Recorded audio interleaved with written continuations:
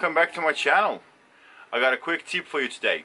Working on my board, and everyone, well, most of us do use this battery indicator right here. It comes in blue or green, doesn't matter. You'll recognize it.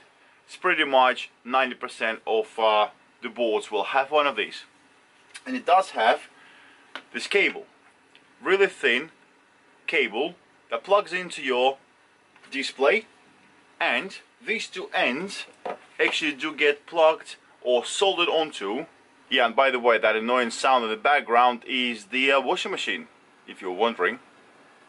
And after plugging the screen, these two silly little cables will be soldered onto main power cables of your board.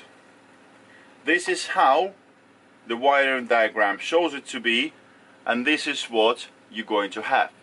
But now let's imagine you're wrapping all of this stuff into your enclosure. You're going to put a cover over it, and everything will be vibrating and working away when you are gushing and running on your board. Great. But now these cables provided are actually really thin. You can easily strip this cable just using a nail. Look at this. The plastic coating on the cable itself is very fragile.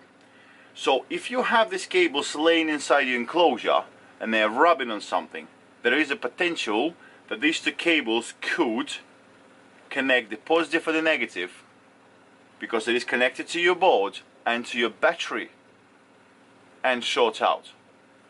So what I'm gonna do before I will install these cables inside my enclosure, very simple solution.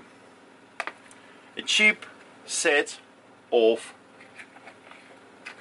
heat shrink tube, and I'm adding a bit of more protection on these cables, so giving them another skin. Don't have any red, well, I'll put some blue, doesn't really matter.